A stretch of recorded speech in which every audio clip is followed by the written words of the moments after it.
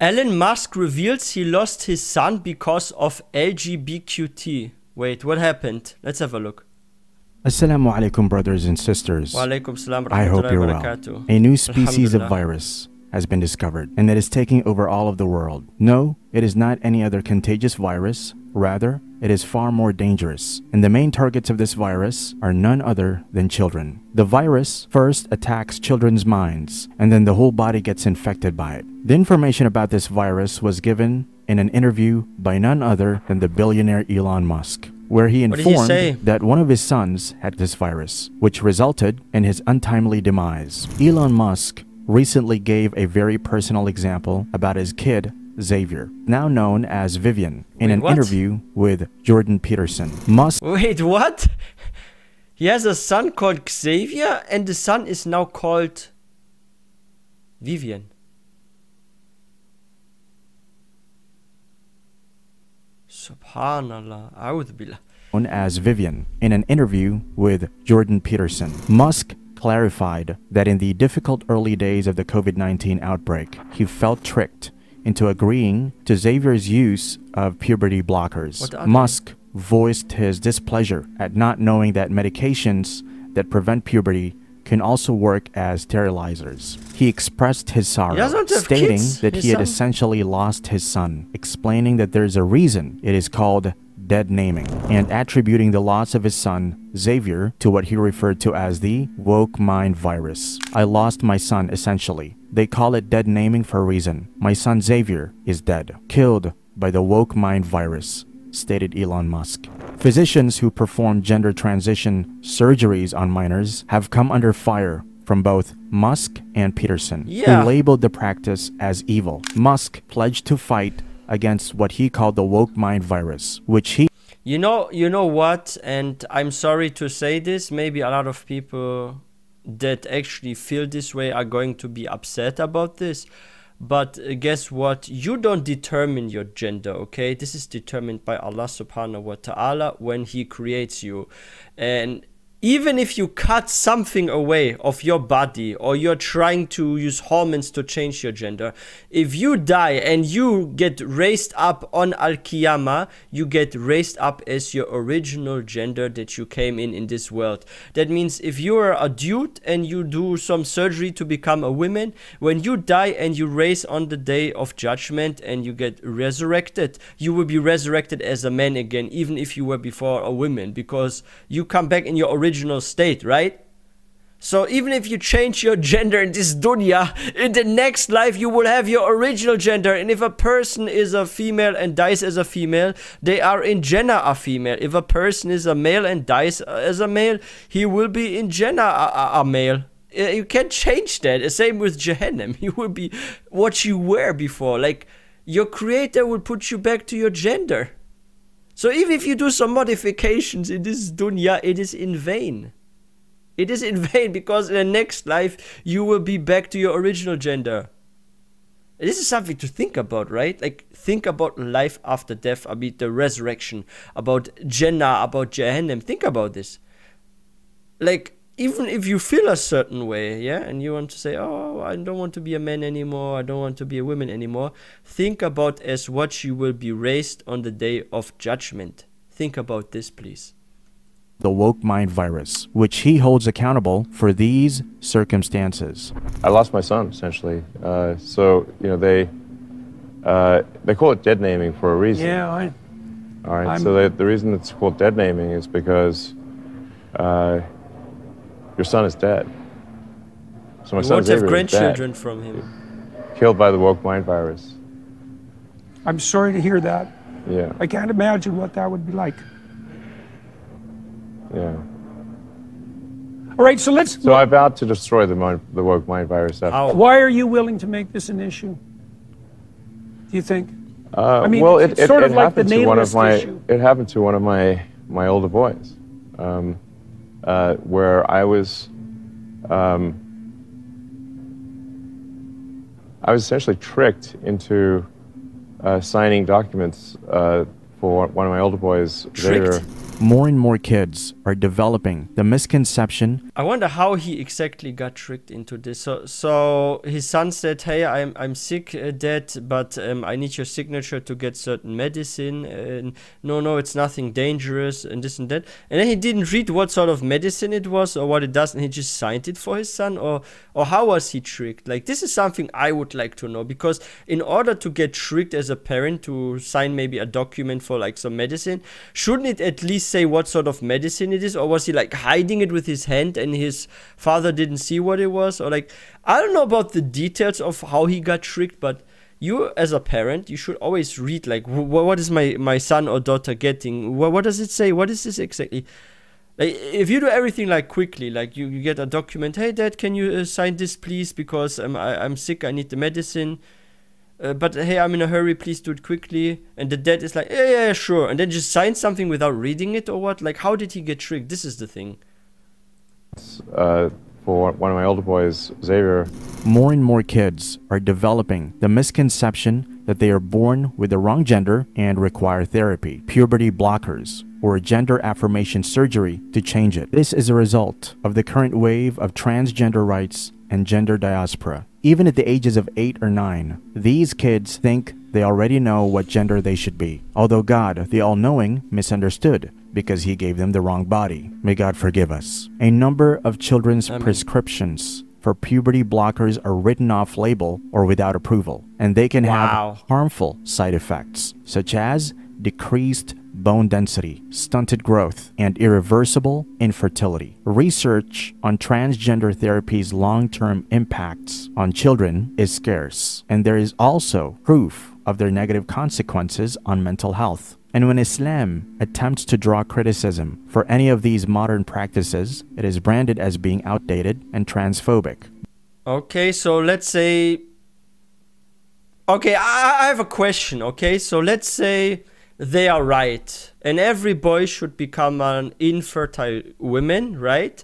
And every woman should become an infertile man, right? Then what about humanity? It will go extinct. Like, if this is the right way of life, then how comes this is the end of life, of the civilization on Earth at the same time? Because if people no longer start families, there's no longer like pregnancies going on, nobody can have their own kids. Like, what are people are going to do in the future, right? Like, we are going to all die on this planet. There will be just old people, and who is going to take care of old people without children, right? Okay, let's give an extreme example, right? Like, let's say there's some government, right? And maybe every government in the world does this at the same time. Okay, let's just say everyone on this planet is now LGBQT, okay? Either you change your gender or you are gay or something, right? And this is the norm, and everyone becomes like that. Then let's do the math. What happens in 50 years from now to those people? They will be in their 70s, 60s, 80s. Who is going to watch for the old people, take care of them, help them, maybe go to the toilet, or help them with the housework, cut the bushes in the garden?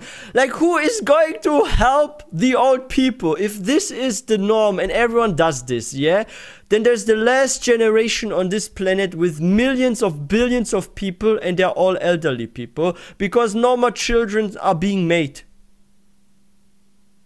You gotta live on a grandma and grandpa planet, and when grandpa dies, no more human life on this earth.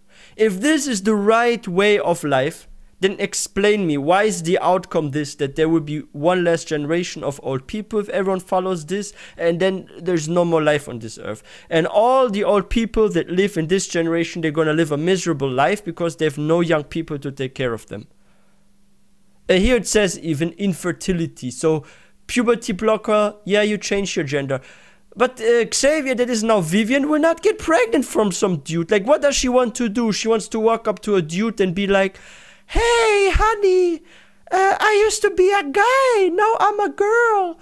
Can you marry me? We can raise a family." But what? What is gonna happen? She cannot become pregnant. They cannot have children. How is that logical? That makes no sense. as being outdated and transphobic. But the truth is that Islam is a religion that will exist till the end of time. Thus, its laws will always be relevant. The gender of any child is decided by none other than Allah subhanahu wa ta'ala when the fetus enters his 4th month of conception. And that assignment of gender is the most correct one because it was given to us by not any doctor or surgeon, but by all-knowing and all-seeing Allah subhanahu wa ta'ala. Whoever rebels against the laws of Allah subhanahu wa ta'ala will not find solace even if they change into whatever their heart's wishes for. Yeah, they will be raised no matter who they gender. are, can change the gender of Allah's creation. May He be exalted from male to female or the other way around. When someone ever feels to change the creation of Allah subhanahu wa ta'ala, remember one thing: these are nothing but the whispers of shaitan. Allah subhanahu wa ta'ala says in the Quran, I will certainly mislead them and delude them with empty hopes. Also, I will order them, and they will slit the ears of cattle and alter Allah's creation. And whoever takes Satan as a guardian instead of Allah has certainly suffered a tremendous loss. Look, the Quran in the talks interview, about this. Elon Musk stated that he has vowed to destroy this woke mind virus. Certainly, he got a bit late in realizing his enemy, and because of which he has to lose none of his sons. We hope that other parents too realize what dangers lie ahead of their children and take a step forward to safeguard them. May Allah subhanahu wa ta'ala safeguard us and our children from the traps of Satan. Ameen. Yo, may Allah guide Elon Musk to Islam. Ameen. But yeah, what I mentioned earlier is if people are not happy with their gender, like, you cannot have any say in, like, on the day of judgment, Al-Qiyamah, because even if you change your gender, you will be raised in your original gender. And secondly, if this was the right way of life, like I said, this will be the end of humanity because no more children are being born. We have a lot of old people, but no young people to take care of them when they get sick or they need help. And after this generation, it's just over. And the last generation is going to suffer a lot because it's going to be a planet full of old people. Like, yeah, you can say now, but you can maybe clone humans. Has anyone cloned a human successfully yet?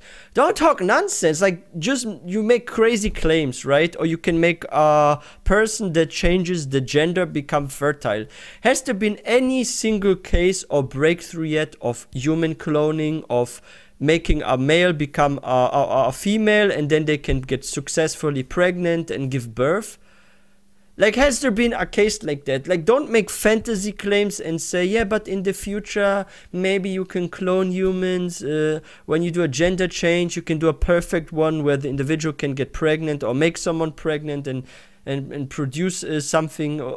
Like, did this happen? Do you have any evidence or proof this can happen? It's just a theory. A theory stays a theory until it's proven to be correct. And you can't just have a certain belief or theory and in the future it doesn't happen, for example, right? Like, you need to prove it scientifically, because if you now follow this in this time period, okay, let's say everyone becomes LGBQT today, right? Do you have the guarantee that in 40 years there's a scientific breakthrough that you can clone humans or make them fertile if they do a gender change? Do you have the proof in 40, 50 years it's possible? Because if this happens now, at least when you're 60, it's impossible to have children, right?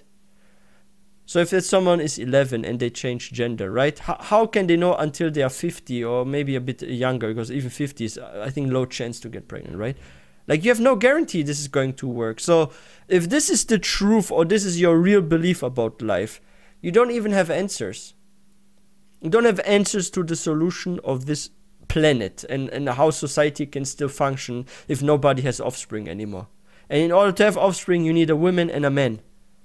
That's just how nature works, right? Like, you can't go against your biology and change it, but it's an imperfect change even, right? Because you can't get pregnant and you can't make someone pregnant. And there's been no scientific breakthrough of human cloning, like I said, so this is totally not logical. This is not what Allah subhanahu wa ta'ala wants. And from a religious perspective, and me as a Muslim, I believe in the family structure of man and women and then children.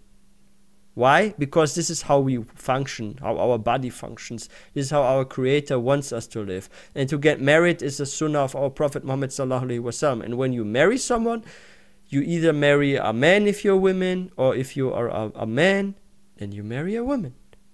That's just how it works. But yeah, I hope Elon Musk sees the truth, sees Islam as the truth, and may Allah guide him, Ameen. And yeah, if you guys are new to this channel, please don't forget to hit that subscribe button for more content. If you found this video informative, please don't forget to give this one a thumbs up, and I will see you guys next time, inshallah.